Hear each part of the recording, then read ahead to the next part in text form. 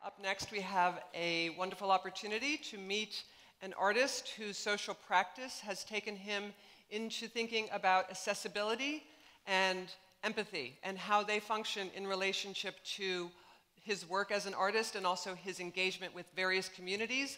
Please help me welcome Carmen Papalia. Hi everybody, my name is Carmen. I'm going to be talking about the work that I've been doing about accessibility. Usually I make work that's like socially engaged and it's addressing my own access in different contexts. So I'm going to start by showing a piece that I made in 2007. And so this was about the time that I started using a white cane, and I used to use a typical white cane that was just, a typical length like this one over here. But in 2007, I made a 15-foot cane. And I wanted to distance myself from the disability support institution, the institution that the cane is connected to. So I made this, and I would go on walks with it. And I would tap it from side to side, and you could imagine the trouble I got into. So I'm just gonna leave that there. But, whoa. So I made a 15-foot cane, and it was really at this time where I felt like the cane really was positioning me, and it really felt like I could be holding this thing and people would read my body a certain way. And then if I wasn't holding this thing, people wouldn't put me in that, read my body in that way and put me in that category. So I sort of wanted to play with that distance and those social dynamics a bit. And so I kind of just would walk with this thing and people would just stay out of my way. And it was a way for me to claim public space and also kind of inflict my presence upon other people. And it was a little bit antagonistic, but it was at a time where I felt really disabled by the city. And this is the cane that I use now. I basically just took all the white and red tape off my cane, and there's this nice graphite material underneath. Then I just replaced the handle with this wooden handle. And so I kind of wanted to, with this cane especially, just kind of disrupt the message that the cane is always transmitting, which is this person needs help. I think about the cane sort of as a white flag. It often, it's a magnet and a repellent at the same time.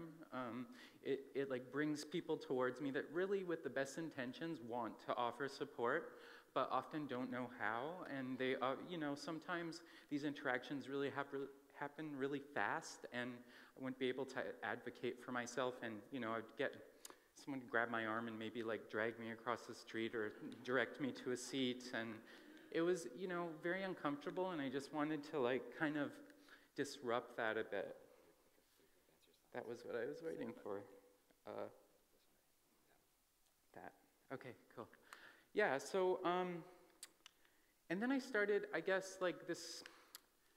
I've been using this cane for a while now, and it's been working pretty well. I call it my detection cane because I really don't use it for identification.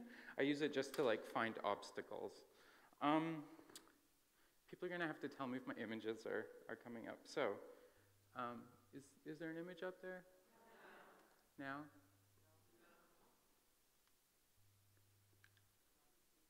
Now? Not yet? Darn. Okay, so I've been in this process of kind of replacing my cane with different things over the last few years. And so in 2013, I was working with the Grand Central Art Center in Santa Ana, California, and I replaced my white cane with a high school marching band.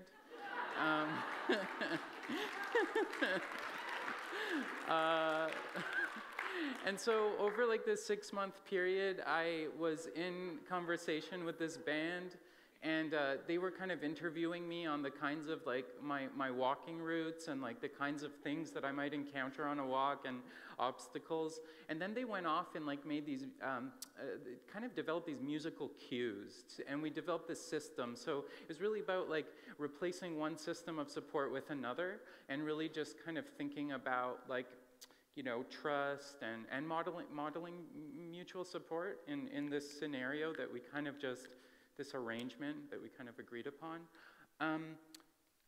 On the day before the performance, we just had a short rehearsal in the high school parking lot, and we just kind of like played out these scenarios. And I was like, so pretend I'm walking from like the curbside to like a busy street, what would happen? And the marching band director kind of like worked between me and the band trying to anticipate where I might go. So it was really important for me to have like freedom to explore and the agency just to explore this place that was unfamiliar to me, which was like downtown Santa Ana. And I found my way into like underground parking structures and restaurants and art galleries, and yeah, so that was that. Is that another image? Okay, cool. Okay, it's working now. Yeah, so this is along the same lines. In 2015, I kind of gathered a bunch of sound-making devices and like an air horn and a megaphone, and I kind of just like dropped my cane and started using the megaphone to just like identify myself and kind of like to reclaim or perform the social function of the cane. So like just choosing the words to identify myself in the moment, and also to like hail support. So I'd find myself like at a street corner. I'd just kind of be like, is anybody out there that can help me cross the street? And yeah, so I've also re-performed this process in a couple other cities, and it's kind of like this method for me to like find my way through the city through like just putting that call for support out to my community or out to the public. As a means of wayfinding. Cool. This is a walking tour that I've been leading since. Is it a long line of people? Yeah, okay. So like since 2010, when I moved, I live and grew up in Vancouver, BC, but I moved to Portland, Oregon in 2010 to go to grad school, and I moved on my own, and I had to like learn all my walking routes and kind of like walking route from my like apartment to the grocery store and you know, so on. And once I learned those places, they became like sort of my references to the city and like places in which I felt comfortable. So like I started just bringing people into that space, and I don't identify as a blind person. Like you just have to like look up synonyms for the word blind, and you'll realize why I don't want to like identify with that word. So I actually identify around my learning style, which I often describe as like I'm a non-visual learner. I kind of like have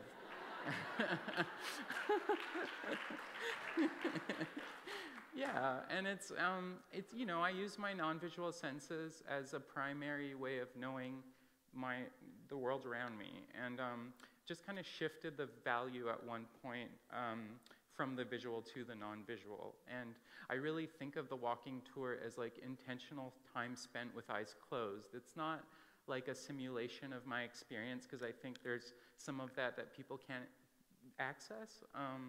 But it's really time spent with eyes closed, learning how to exercise the non-visual senses. So when you open your eyes, you realize that you're leaving like this vast dimension that you potentially would want to return to.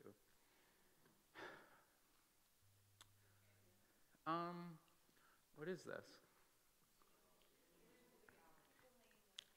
Hanging painting. Okay, well, this is from 2015 when I was in Ireland at the Model Contemporary Art Center. I kind of did a couple projects through this residency program called the Bureau of Radical Accessibility. My friend Megan Johnston started this residency just as a means to like create a space in the institution to think about accessibility from like a wide open perspective, not necessarily just in relation to the disability community, but we had been talking about accessibility, and I've been writing about it a bit, and Megan really thinks a lot about publicness and what's institutions' responsibility to a public, and I talk a lot about accessibility. So we were really thinking about, I had started describing accessibility as not really the condition of the body or like what the obstacles in the built environment are, but more of like the degree to which one can hold agency in a given situation. So it's really about like agency and power. And so like I did a couple projects at the Model Center that kind of like engage this idea. And so I found this one gallery that was full of painting. It was like, it had paintings on the wall that were hung at like a typical height for a standing viewer. And so I just suggested that they be lowered to like, you know, really close to the floor. So people, that viewing position became more of an embodied position. And so like the viewer would have to problem solve their kind of viewing experience and find a way to comfortably view the work. And while it kind of problematized that typical access or that common access, it kind of like opened up access for like folks who are shorter and kids too, who would just like walk up to the work and kind of view it. Is this a poster? Okay, so a couple of years ago, I conducted an unsolicited accessibility audit of the Vancouver Art Gallery. It's a traditionally conservative institution. It's in a former court building, and the museum collections are in the former like holding cells for incarcerated folks. So it's like the site of colonial power and you know, I would say cultural violence. So I was working in a gallery in Vancouver's downtown east side, and I had been working with that community for maybe 3 years at the time. And I was working in this gallery called Gallery Gachet, and it's a collectively run gallery run by community members. It has a mental health focus, and it's, I would say, like one of the more openly accessible spaces in Vancouver. Just based on the way that people, the collective politics of the space and the way people welcome folks in, and just practice accessibility. So I kind of like called upon like I guess like the 6 people that I felt like they were the best people to talk about accessibility with, and some of which like identified as disabled, but some of them didn't.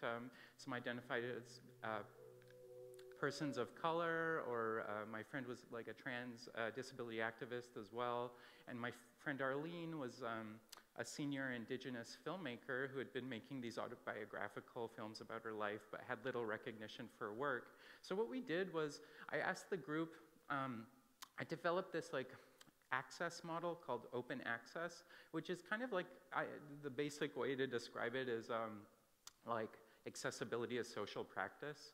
It's kind of like the social model for accessibility, where instead of like engaging a policy, which is often like an enforcement model where, you know, if these things aren't in place, someone's going to get sued. It's more of kind of just it's organizing from accessibility from the grassroots. Accessibility is like an ongoing practice in one's community. I would say everybody here practices accessibility based on the fact that everyone has preferences and, you know, certain politics experiences that they're negotiating around others and that they're in community with. So what we did when we were auditing the Vancouver Art Gallery, instead of looking at like the physical barriers to the space and those conditions that are often looked at with accessibility audits, we were looking at the social, cultural, and political conditions. And one day we found ourselves in this gallery together, and it was the photography show with objects made by Indigenous artists. And we were just kind of crowded around this wall text, and one of my friends started reading it, and it became really clear that they're misrepresenting colonization. And we had been talking about Indigenous politics, and you know, our friend Arlene as well, based on her background, we had been holding space for some of these ideas. So we had noticed that the wall text was written by the associate director and chief curator of the institution, who'd been there for 30 years. And we just thought that like, while it was something you might just pass by, it really pointed to the collective politics of the gallery and what the politics of people in positions of power were. So what we started to think about is, what would this text look like if it was edited by the artists who work out of Gallery Gachet? So we all did this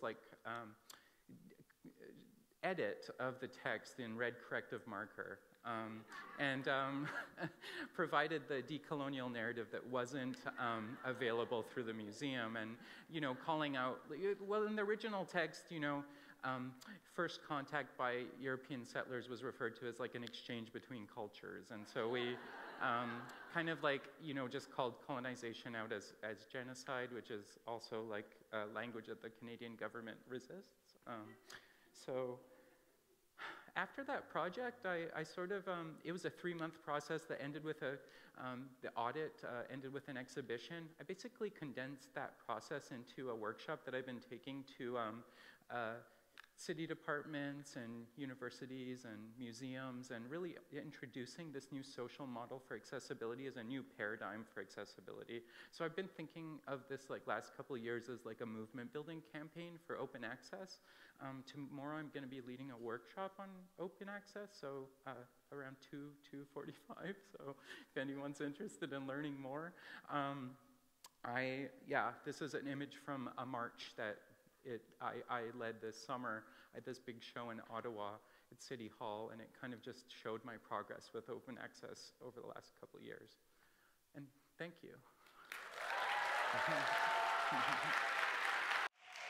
One of the things we've talked a lot about today is the different communities and the different people that we have to involve in all our conversations, and I think that it's very important when we make those lists of the communities we're engaging that ability and disability is included in those contexts. Disability and ability are things that cross all cultural lines and all identifications, and is the most human of all of our lived experiences in many ways. So thank you, Carmen.